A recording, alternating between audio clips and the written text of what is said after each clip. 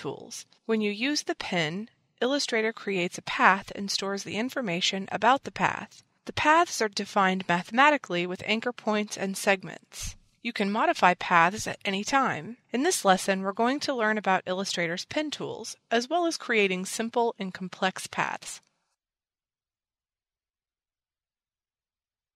You use the pen tool to create a path. The path is made up of curved and straight segments. These segments are created by anchor points. When you click the pen tool, you can draw corner points and straight segments. If you drag the pen tool, you can create smooth points and curved segments. These segments will have direction handles so you can change the direction of the segments. You can use smart guides to help you align the segments, as you'll see in this lesson. That said, let's use the pen tool to create a polygon. First, click the pen tool. Click on the artboard to create an anchor point. If you want to draw segments that are constrained to 45 degrees, hold down Shift as you click. Now click to create a second anchor point in a different location. As you can see, a line segment appears between the two anchor points that you created. Continue to add anchor points to create your shape. To create a closed path, connect your last anchor point with the first anchor point. Remember, a straight line is an open path. A circle is a closed path. So is a polygon. Next, let's learn to draw a curve with the pen tool. To do this, you're going to click to place the first anchor point, just as we did before. But now you're going to click and drag. Notice the handle that has appeared. Now, release the mouse and move to where you want the second point to be. Click and drag again. As you can see, your curved line appears between the 2 points. The shape of your curve is defined by the length and direction of the handles. You can add more anchor points and handles. Click on the selection tool when you're finished to see your shape. Remember, just as with lines, segments are drawn from the previous to the new anchor point. To create a closed path, connect the last point with the first point.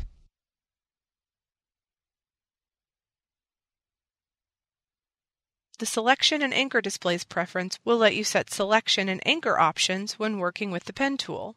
Using this, you can set how handles and anchors appear. As you use Illustrator, you'll discover that it's easier to select anchor points when they're highlighted on mouse over, simply because they're easier to find and click on. Let's learn how to do this. Go to Illustrator, then Preferences, then go to Selection and Anchor Display. Now you can select the anchor point and handle display options that you want. This is personal preference. Choose what you will find easier to work with. Click OK when you're finished.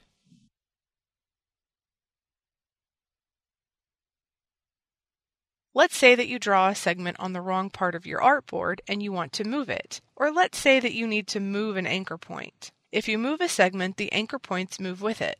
However, if you move an anchor point, the segments connected to the anchor point will change. If you move a curved segment, the curve will change, but the anchors remain the same. If you want to change a curved segment, you can do so by adjusting a direction point on the direction handle. Let's learn how to move points and segments to see what we mean.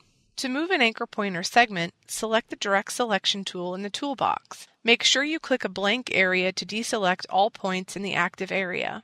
Now select an anchor point or the middle of the segment and drag it.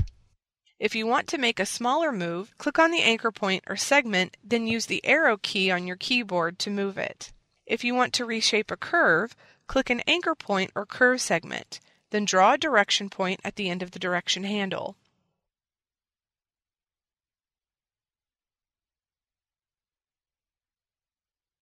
Paths can have 2 types of anchor points, smooth or corner. A smooth anchor point connects 2 curved segments and creates a smooth line. A corner anchor point connects 2 straight or curved segments to create a change in the path direction. Look at the curve we have.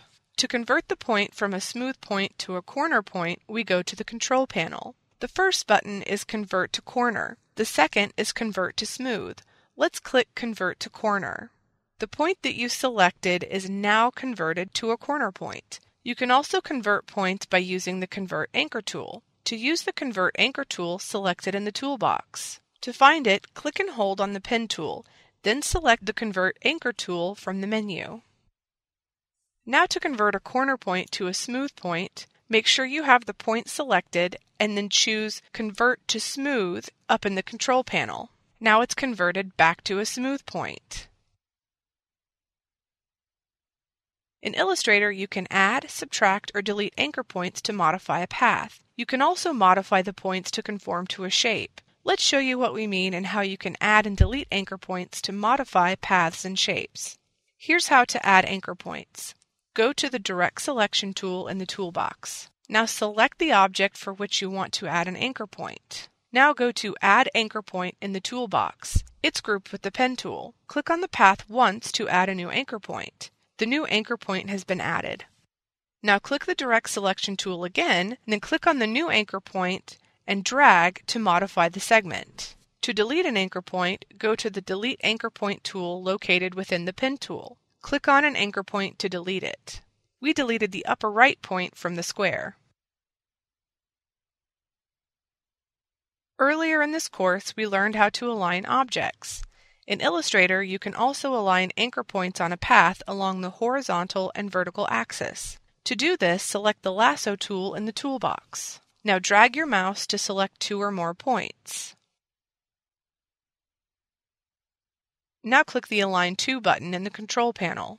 Now you can align to Selection, Align to Key Anchor, or Align to Artboard. We're going to Align to Section. Now click on one of the Align or Distribute buttons on the Control panel. Let's choose Horizontal Align Left. It's the first button on the left. As you can see, the points have been aligned.